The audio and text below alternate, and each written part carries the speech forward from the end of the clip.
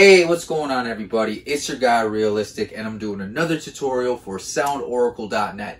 And in this one, I'm going to show you how to build affordable built-in bass traps. It's really important to know that these are going to be built-in right to the wall. I will kind of go over briefly of making ones that aren't built-in, but I'm not going to show you how to do those today. I'm going to show you how to do the built-in ones. But first, if you're not already, be sure to subscribe to our YouTube page. That way you can stay up to date with our latest videos and tutorials, and also you'll be able to get tips and tricks directly onto your mobile feed as well. And also, Oracle and I do have an online mixing course. We have two of them, the Art of Vocal Mixing and the Art of Beat Mixing. Both of them are filled with hours worth of content, and there's several videos in there to really give you all the information that you need to know how to mix professionally. So what I'll do is I'll put the link in the description below for you to be able to check that out. So let's dive in. This video is going to be a little bit longer than normal because I am going to be showing you how to actually build things, and I'm going to be explaining the details of how the things are built. And I also do want to explain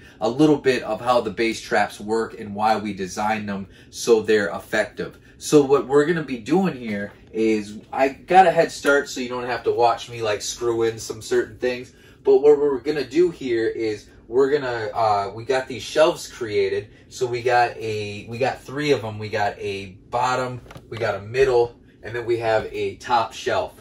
And so the ideal then is what we're gonna do is we're gonna stuff these with rock wool. You could also use 703 panels if you wanted. I feel like for corners, rock wool is a lot easier to stuff because it's a little bit more flexible. And then from there, what we're going to do is we're going to cover this up with some fabric so it's covered and sealed. And then what we're going to do is put some wood frames on it. So so we're going to take this, and the end result is actually going to look like this right over here.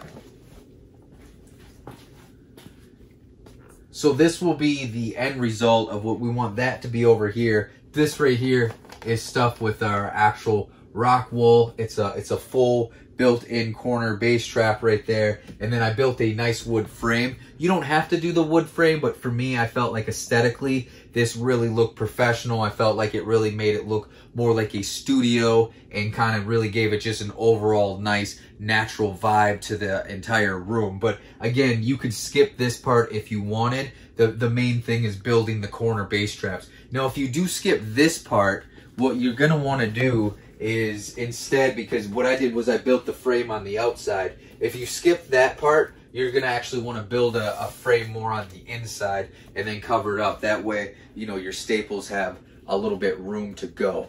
Now, before we dive into that, what I do want to do is I do want to throw this over here. Is I have a non-built-in bass trap. So this is also an option, because when you do it this way, you are going to, you know, mess up the walls a little bit, as far as you're going to be putting a lot more holes in the wall. And I get that not everybody has that situation, whether they're in an apartment or something like that. The reason why I went with built-in is for two reasons. One, I do think that it sounds better if they're built right in. And then number two, I have a bunch of these bass traps. However, they're 4 feet each, and this right here is only a 7-foot ceiling, and so I'm not able to stack two on top of each other. So I would have had to build a new 3-foot one anyways, and so I figured I'll just go ahead and just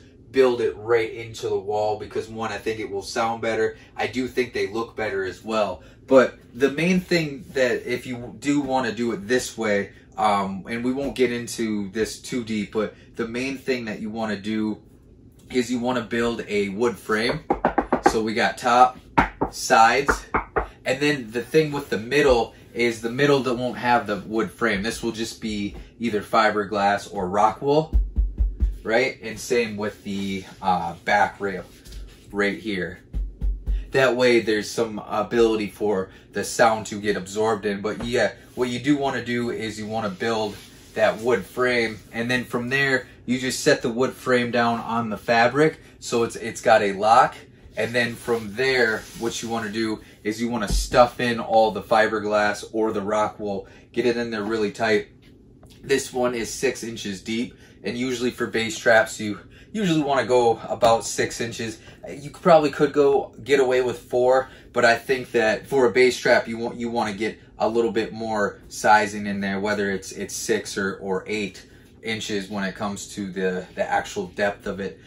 So one thing to keep in mind too when it comes to bass traps, whether you're doing it this way or you're doing the shelving system that I have over here, is you want to make sure that the edges are beveled. And so what I mean by that is you see that these are at an angle. They're not like a perfect square, and that way you'll be able to tuck this into a corner. And then you also want to make sure the top is cut off. That way there's an air gap, and we'll get into why the air gaps are important in a moment. I'll go over how to actually build the beveled edges in a second here. When it comes to the ones that aren't built in, all you got to do is just grab some Z-clips and just screw them in there, and then you'll have a Z-clip on the wall going the opposite direction, and then from there all you got to do is just slide them in and they'll hang from there. Now as far as the actual beveled edges, all you got to do for that is you just got to take a board, right? You take a board and you want to cut it into a perfect square. So whatever this length is, you want to go the same length here. So right, so now you'll have like a perfect square. And then from there, all you got to do is just cut it diagonally in half, right? So then from there, you now have this angled area, right? And so now these will be your beveled edges to go into the corner, right? And then this right here will be your front, your flat surface. So then from there, all you got to do is just cut this corner off so you have the air gap. And that's really important, again, to have the air gap. Now, for me, this is all I did to build this shelving system. I know visually, when you look at this, this doesn't look like the coolest thing I've ever made in my life. But the thing is the reason why I did it this way, and I'm sure you'll be able to come up with something way, way cooler and way more visually appealing than this. But for me, what I had did was, this was more cost effective and this was more time effective for me. And what I mean by that was, literally as I was building this studio, I spent so much money on wood and lumber and all this other stuff.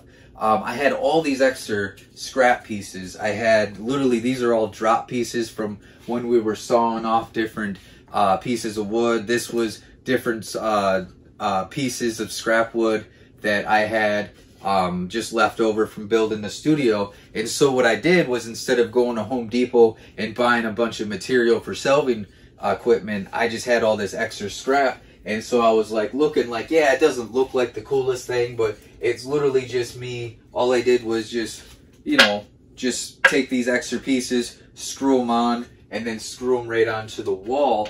And the thing is it was basically free because it was all scrap wood. And then also, it was really fast to do. I had to make 3 for each corner, so that's a total of 12. And I got all 12 of them done in about 15 minutes. So that's the reason why they don't look super cool, because, you know, they was about being cost effective and time efficient. And the thing is it's about to get stuffed with rock wool and covered with fabric anyways, so nobody is going to actually see what it looks like. All right, and then two, if you really wanted to, you could build a frame inside of it if you wanted to. For me, I felt like that wasn't going to be the most cost effective, especially because the walls are already going to work as a frame, and I am putting a frame on the outside. But if you really did want to do that, you could definitely build a frame inside. But again, it is going to cost you a little bit more money. It's going to take you a little bit more time. And you're also going to have to factor in that when you build that frame, you are going to lose a little bit more space. So you'll have a little less rock wool or fiberglass in there. Now, something else to factor in is how big do you want the bass trap to be. I'm sure you could tell on the camera that these are a little bit smaller than the one that I have right here, right? This is much wider. Well, when I had built these, it was a much bigger room. So one thing that you do have to keep in mind is the size of the room And this, for me, this is a temporary spot. We're only going to be here for about another 7 months. And then my girlfriend and I are actually going to buy a nice home with a really big room that I can turn into the studio. So then I'll rebuild the bass traps and I'll make them more this size. But just factor in the size of the room, because, you know, if I were to make them that size, I would be losing this much on each corner, and I would have shrunk the room down a little bit. So just kind of keep that in mind. You know, unfortunately, when it comes to home studios, we're almost rarely never in a perfect situation as far as how we want the room to be set up, as far as the sizing, acoustic and stuff. And so when we're building home studios, we do have to work around the room that we're in. So if you're in a smaller room, maybe go with a little bit smaller of a bass trap. And also think about too, if you're in a smaller room, you may not need a bigger bass trap anyways as far as absorption. But yeah, if you're in a bigger room, you definitely want to go the larger route. All right, so last thing before we actually get into building this thing is I want to explain the air gaps of why we want the air gaps. So we have a few air gaps going on. We have air gap on the bottom. This right here is about 2 inches. You could even, if you wanted to, you could go up to about 4 or 5 inches. For the sizing of the room, I felt like 2 inches was the right way to go. And then you see too, we do have these cut off corners. So there's an air gap going all the way up to the top and bottom. And then up top too, when we pull that fabric down later, you'll see that there's an air gap up there. And the reason why we want to have the air gap is, again, these aren't called bass gates or bass blocks. These are called bass traps. And so when you have a trap, the ideal is that you want to invite something in and then trap it in. So the concept is the bass frequencies, because they love to go low, right?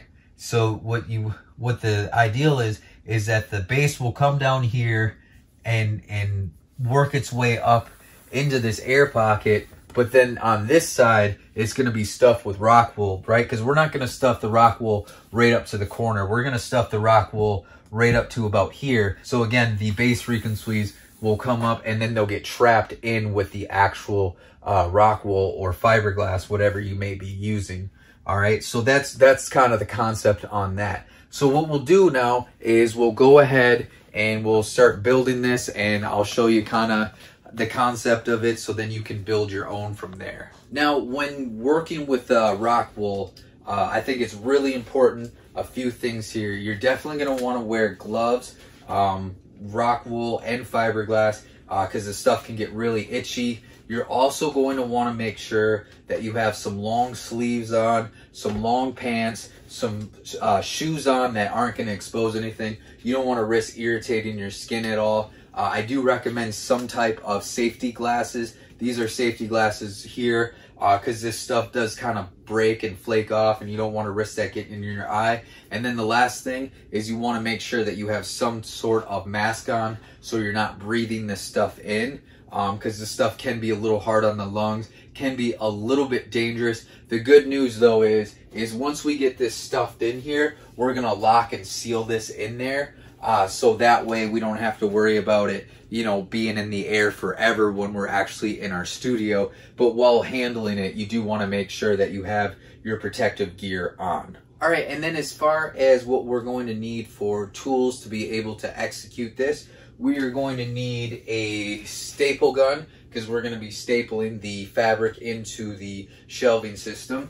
And then also eventually what we're going to need is we're going to need a drill, and we're going to need a set of screws, because we're going to be drilling in those wood panels at the end. So that's pretty much all that we'll need. And then as far as other material, I'm sure you kind of already got the concept. You're going to need some shelving system, you're going to need some rock wool or fiberglass, and then you're going to need some type of seal, and then you're going to need some type of fabric. So those are all the materials you'll be able to do. This is really affordable too. You should be able to make, you know, all 4 bass traps in your room for maybe less than $100 versus having to go out and buy it. You know, you could spend literally hundreds and hundreds of dollars. If you were using foam, which foam doesn't work at all, it's a waste of money, but even the foam would cost you probably $500 to treat the room. Whereas you can actually build a really cool looking one by yourself, make it a lot better quality, make it a better build, and it will actually work and absorb sound, and you can do it for under $100. Okay, so let's go ahead and actually build this thing. I'll kind of be building it and give you instructions on how to do that. My girlfriend Maya is about to come in and join in a moment to give me a helping hand. I do recommend for this, especially when it comes to stuffing the corners and adding the frame, if you have a second hand. That way you could just make things a little bit more accurate and get things a little bit better in. So she's about to come over, and what we'll do is we'll start by stuffing the rock wool in here. What I'm gonna actually do is I'm gonna start with the top one, and then what I'm gonna do is I'm gonna bring down the fabric and the sealant here, and then we'll staple it in. That way it has a place to already be rested without it falling down, and then we'll do the second one after that. Alright, so I already got my rock wool pre-measured. One thing that I have a suggestion on here is when you're working with fiberglass, or you're working with some type of rock wool, I recommend picking up a turkey cutter. Actually, AJ recommended this to me, and it works really well, because I used to use box cutters or knives to cut the rock wool and the fiberglass, but it would always come out, you know, uneven or something like this. But this just lets you saw right through the actual rock wool or fiberglass, and since this is a straight blade, it gives you a really even cut. So if you do have to cut your rock wool or trim down your fiberglass, I recommend a turkey cutter. Alright, so let's go ahead and start with stuffing this panel here. I pre-cut these so you don't have to sit there and watch me cut. And then from here, what we're going to do is we're going to stuff this right into here. But let me put my mask on. Totally forgot about that. So yeah, we're going to go ahead and stuff this in. And what we'll do is we're going to stuff this in right as a, right into the corner. You just got to kind of push that in just a little bit here. The thing is you don't want to push it all the way in though, because you do want to make sure that you have that air gap. That's kind of why the rock wool works better than the fiberglass for the corner base straps, because you do need to kind of, you know, stuff it in there. And then what I did here was I had all these extra scrap pieces, so I figured what I'll do is I'll use this real quick for the centerpiece. From there, what we're going to do is we're going to bring down the sealant. And then from there, what we'll do is we'll actually staple in the sealant on the first shelf here. Make sure this is nice and tight. And then all we got to do is just staple in. Now you may be wondering, what is the sealant for? This is for our safety. This stuff can be very dangerous if it's floating in the air. This is really super thin. So I know some of you out there may be overthinking, like, oh, that's going to mess up the absorption and the actual acoustics. It's not. It's actually just going to give you a little bit safer. All right, so we have the first one in, and before we add the fabric, what I want to do is I do want to add in the next layer. And the reason why I'm doing it this way is I figured let's seal up the top so nothing falls down, and then we'll get the bottom, we'll seal that up, and then that way everything else is easy going from there.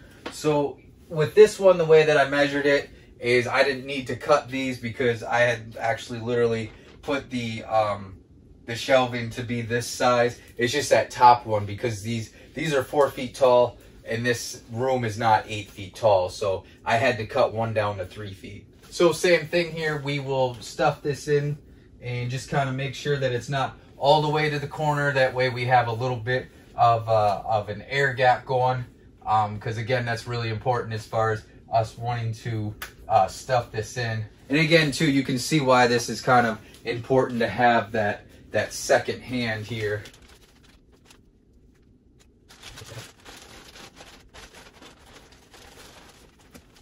And then from there, what we're going to do is we're going to staple in the sealant right at the bottom here. That way, it has a nice little lock.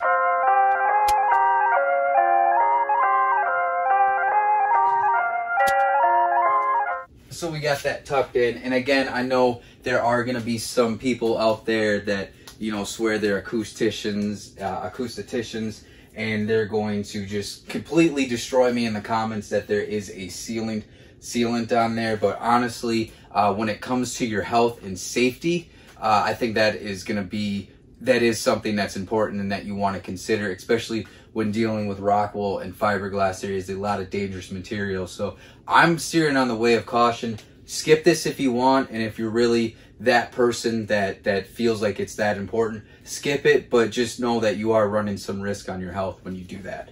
All right, so what we're going to do from here is we're going to drop down the fabric and staple that in. Same process.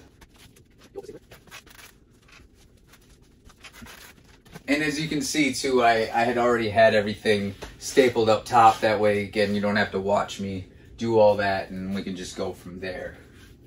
So for this, I'm going to take off the gloves since the rock wool is complete, and the fabric, will be a little bit easier to handle. Same thing that we did with the sealant, we are going to staple this directly into the frame here, or the shelf, I should say.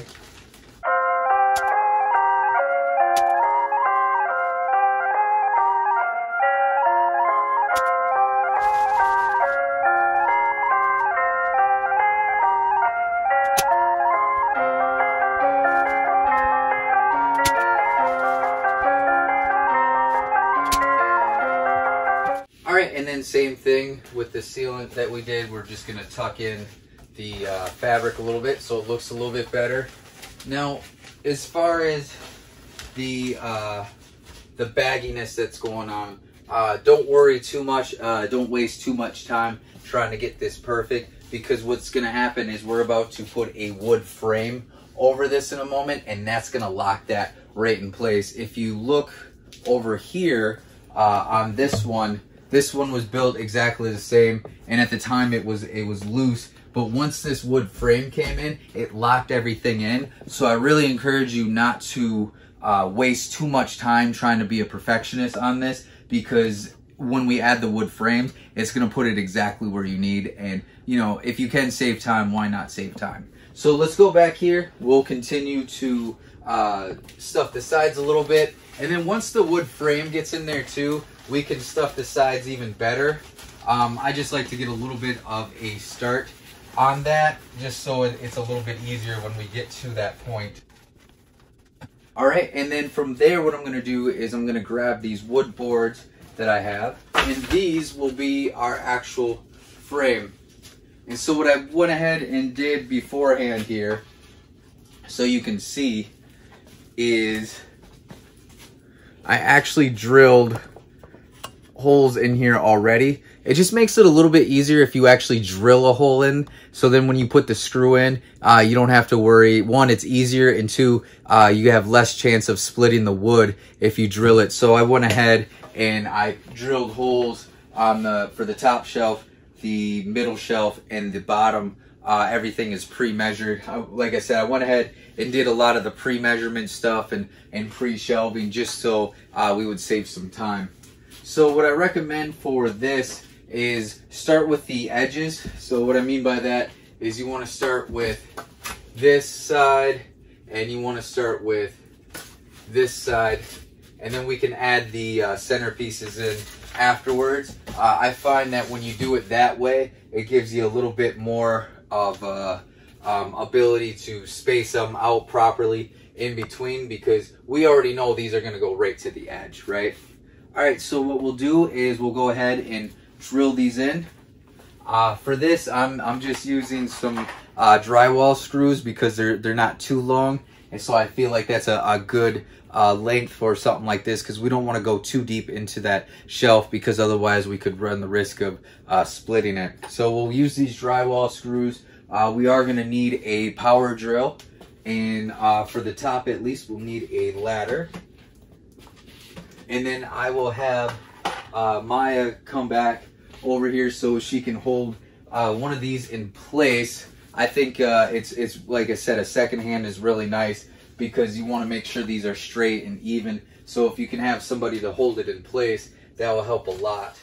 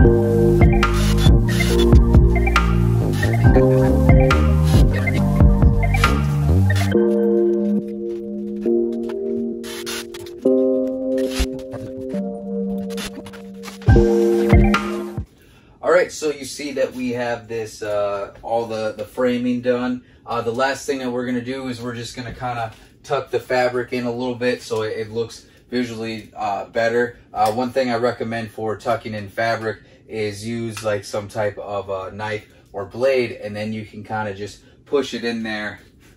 You know, just be subtle with it. You obviously don't want to go and stab the stab holes through the fabric, but it just kind of lets you get in there a little bit better. You kind of see what I'm doing. I'm just kind of tucking that in there.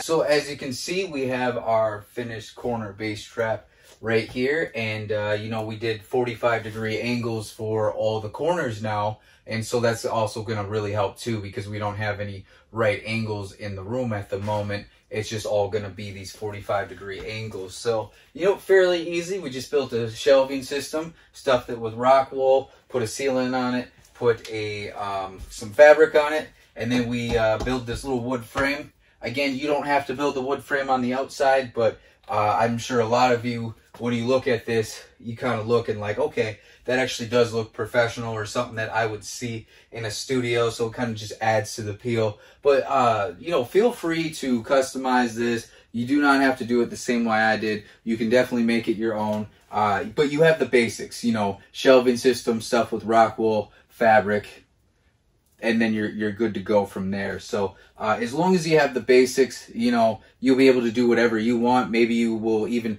come up with something way better than I will. I'm sure that you will.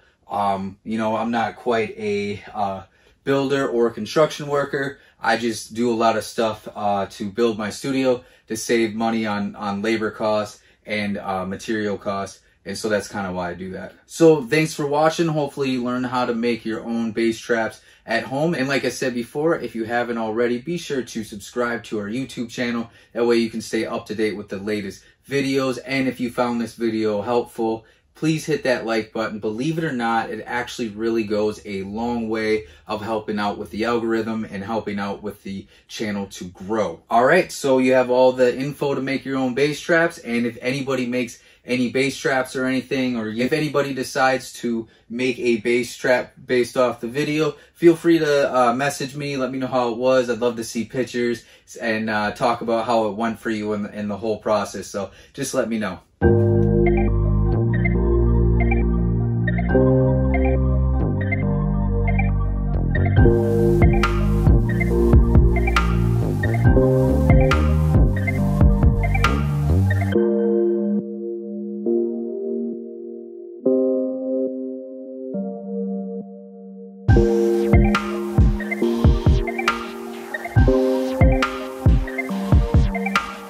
Hey, thanks for watching. Be sure to subscribe to our channel right here so you can catch the latest tutorials on mixing, mastering, and production. And you can check out some of our suggested videos here, here, and here.